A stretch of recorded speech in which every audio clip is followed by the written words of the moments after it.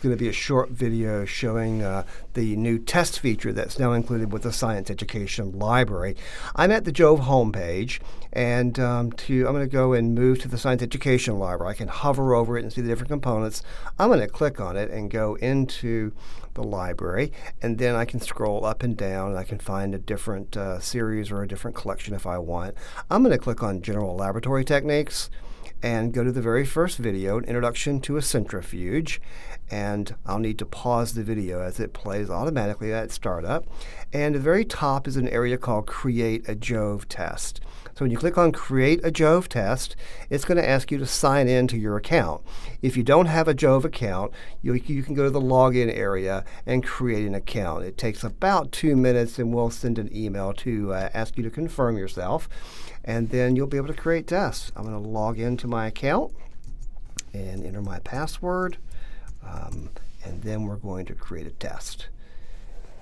I'm signing in. The next screen is going to ask me to choose my field of study. In this case, I have General Laboratory Techniques. I can change that if I want, so I can move from one area of the Science Education Library to another, or if I wanted to, I could even change the test on the video that I wanted to send to students.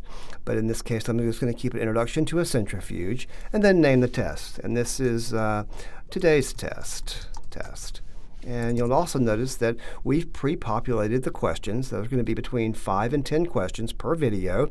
You can choose to use our questions, or you can turn them off if you want. And toward the bottom, you can create your own test. Also notice that there's graphics. You can include a graphic if you like, just by choosing a file. And then we're going to add our own question. And a good question is, how many questions can you have in a JoVE test? And the answer is blue. We're going to say it's 50, and that is the correct answer.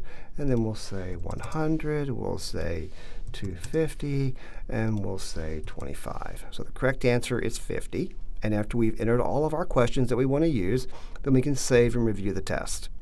And the next area, the next screen is going to be in a way that you can take a look at all the questions you've had. You can edit the questions if you want to. You can just turn them off or turn them back on. So it's just a way for the teacher, the educator, to take a quick snapshot and say, yes, this is exactly what I wanted, and we'll save and approve the test. And the next screen is going to ask us to enter the email addresses of the students that will need to take the test. In this example, I'm just going to use myself. You can copy and paste from an Excel sheet. You can divide the email addresses by a comma.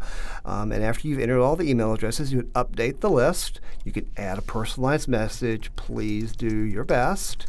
And then you can set a deadline. A deadline is a way that, while we're going to let the student know how many they got right and wrong, immediately after they finish the test, they can't see the correct answer if you set a deadline until after the deadline. So they could come back after the deadline's passed and see the correct answers to their test. And when we're done, send the test. It's going to ask us to confirm that we want to send the test to the students. We will confirm that. And in the next screen, it's going to show us these are the tests that we've created. And once the students have taken them, the results will show back up in this portal, and you can take a look at the results. Obviously, since I just created the test, I have not taken it yet. But once we've taken the test, it'll show me which ones were correct and which ones I got wrong. You can export the results if you'd like to analyze the data a little further. Hopefully all that helps. I appreciate your time. Thanks. Bye.